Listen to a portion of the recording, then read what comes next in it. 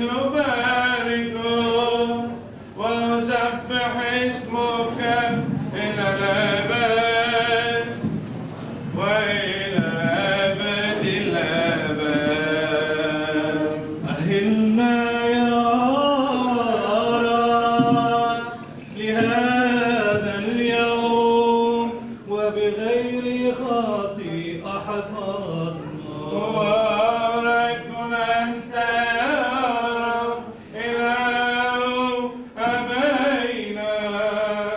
مسبح وممجد اسمك إلى الأبد آمين.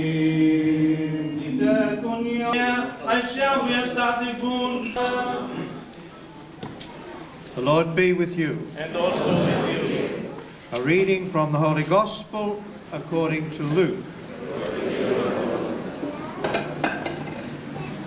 At that time, Jesus entered a village, and a woman named Martha received him into her house. She had a sister called Mary, who sat at Jesus' feet and listened to his teaching. But Martha was distracted with much serving, and she went to Jesus and said, "Well, do you not care that my sister has left me to serve alone? Tell her to help me." But Jesus answered, "Martha, Martha, you are anxious and troubled about many things. One thing is needful. Mary has chosen the good portion which shall not be taken from her." As Jesus said this, a woman in the crowd raised her voice and said to him,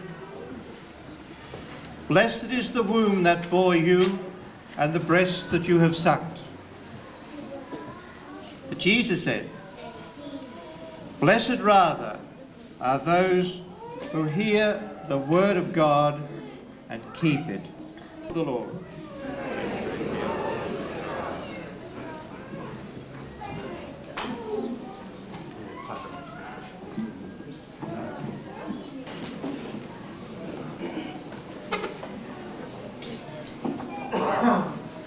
In a grand beatification ceremony in Rome in 1983, Pope John Paul raised to the altar as Blessed Maria Bahuadi, who was born in Galilee and died at the age of 33 as Sister Maria of Jesus crucified in the convent of the Carmelite sisters in Bethlehem. Blessed Maria was known affectionately in the convent as the Little Arab. When I was in Bethlehem in 91, I visited the convent and learned something of the marvellous mystical life of Blessed Maria. Jesus' words in the Gospel today were true of her. Mary has chosen the better part, and it will not be taken from her. Among the ordinary, extraordinary spiritual gifts, as well as her ecstasies and her visions and discussions with Jesus, was the gift of levitation.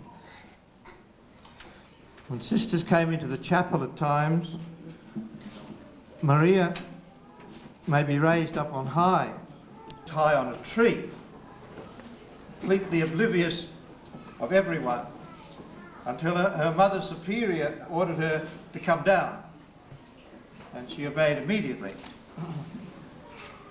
Spiritual gifts are not given to us to show off. They're not given to us for our own promotion. And I don't presume to know why God grants quite unusual gifts to particular people. It's certainly not for notoriety's sake. Even when that lady in the Gospel praised Mary that she happened to be the mother of Jesus and nursed him, had that intimacy with him, Jesus dismissed that as the main quality and source of holiness for Mary.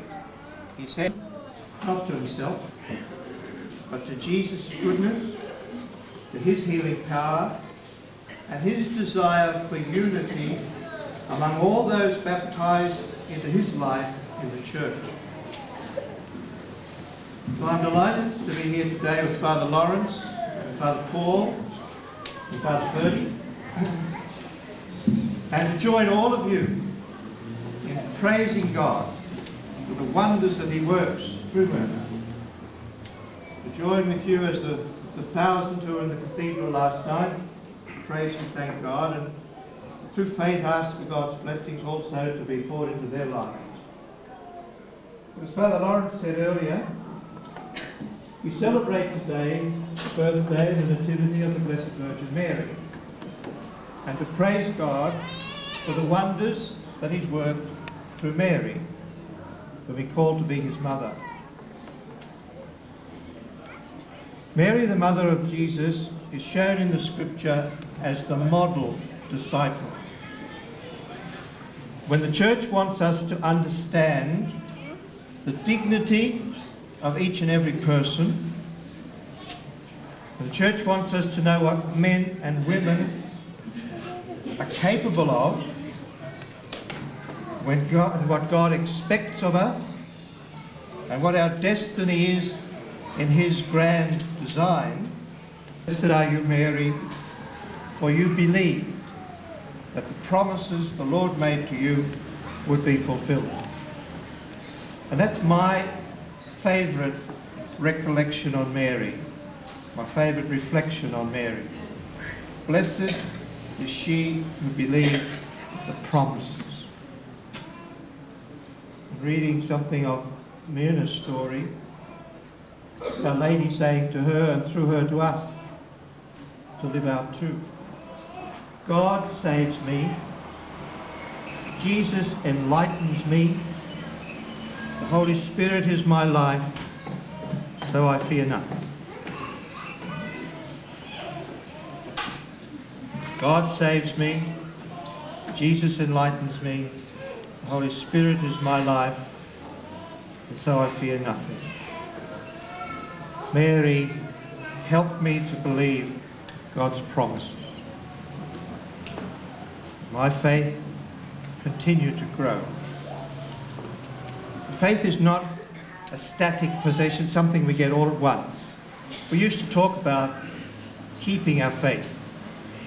But I'm grateful that through the rite of Christian initiation of adults, that we've come now to understand rather that faith is a journey. It's a relationship with God that we live out in our lives.